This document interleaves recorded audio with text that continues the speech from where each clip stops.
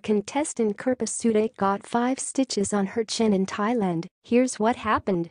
Usually, if someone gets hurt on The Bachelor, it becomes our major plot point.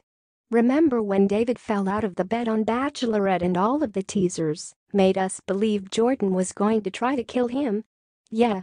So naturally, fans were pretty confused when contestant had a band-aid on her chin during her entire trip to Thailand on the February 4 episode, and it was never acknowledged at all.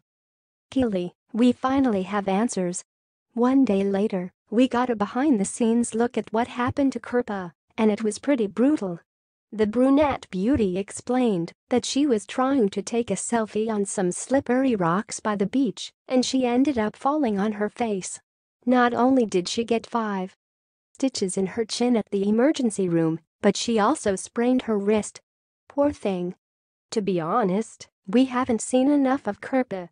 She's gorgeous, but that's about all we know about her from the show. This deleted scene actually let us get a glimpse into her personality, and she's actually so awesome. Not only did she have an amazingly positive attitude about the whole ordeal, but she's also totes funny. When I first got here I was like, wow, this is gorgeous, she said in a clip. But Thailand FK'd me up. And not in a good way. Welcome to Thailand. She later posted the video with the caption, PSA, selfies can be dangerous people.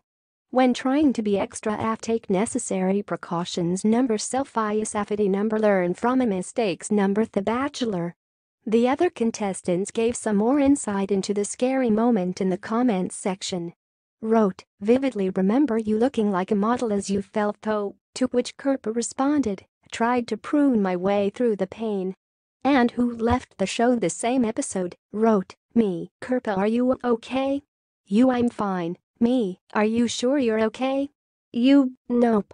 Such a trooper. TBH we stan a tough cookie. Love The Bachelor?